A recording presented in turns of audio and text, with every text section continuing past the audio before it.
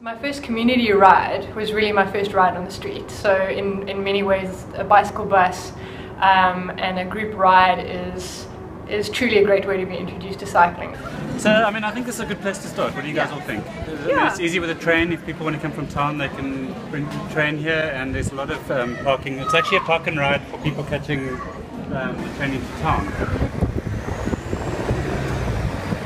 Yeah, a lot of my initial fear around riding was not being exactly sure of what to do around certain traffic situations. So I think to have somebody really experienced riding alongside you and saying, don't be nervous, there are bollards coming up in about 50 meters, don't panic. And then having someone ride that with you, it makes all the difference. On the bike buses that we've done to open streets events in the past, I think the overwhelming response that I've got from folks that I've been riding with has just been to say how fun it is to ride at a really relaxed pace. Just being able to stop when they needed to, just being able to enjoy the surroundings.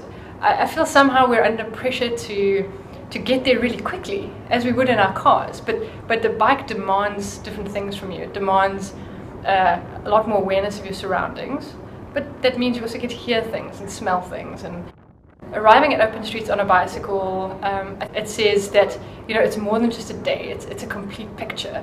If you're going to give your time and your effort to something, then think it through and take it right back to the beginning and say, how can I make open streets like an entire day where I'm truly thinking through how I'd like my city to be.